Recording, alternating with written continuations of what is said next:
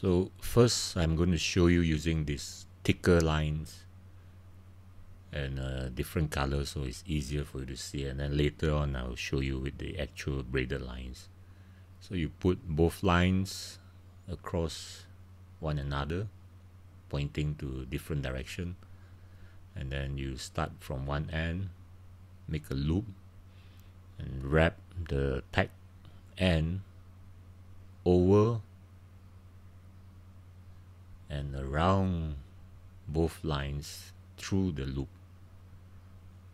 So in this case I'm going to make 4 wraps. Once you've done that, you pull it tight, but not very tight, and then you go to the other end. So same thing actually, make a loop over both lines and then go through the loop and wrap around both lines.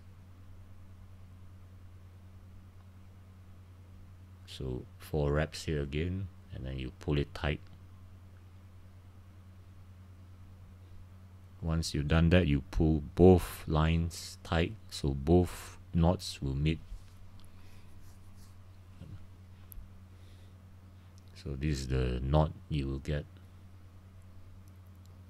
So pull it tight and then pull the tack end, make sure everything is tight. Use a plier or hemostat if you need to. Once you've done that, you can cut the tack ends off. So this knot is strong. I use it all the time and it's not failed me.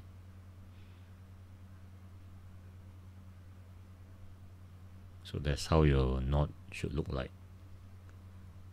So now I'm going to show you the same knot using braided lines. So put both lines over the other, and then you start from one end,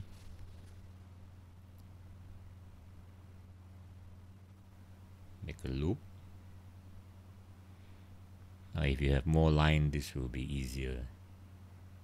So wrap around both lines, go through the loop,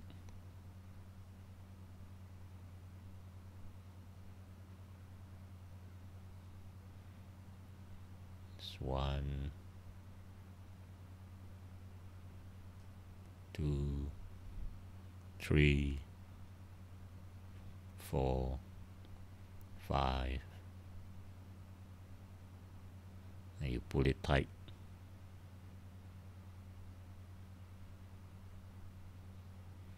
And then you do the same knot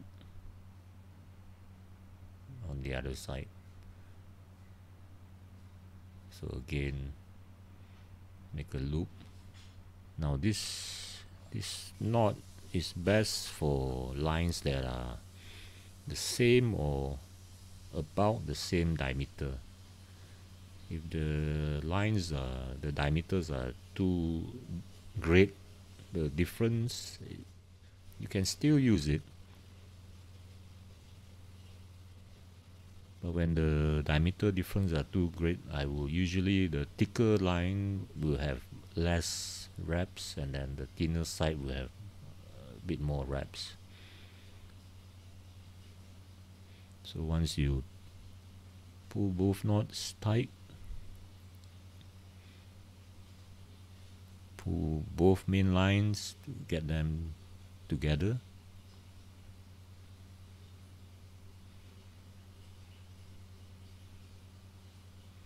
So both the knots are actually jammed onto each other.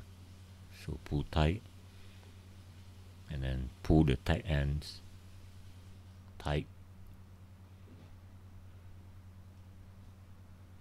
and the other side.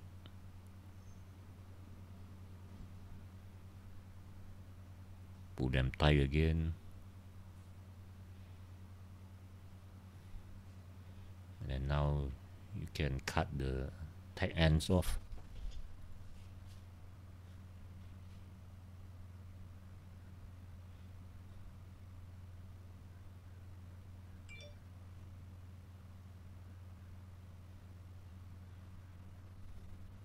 So this is how the knot looks like. This is called the double uni knot, by the way.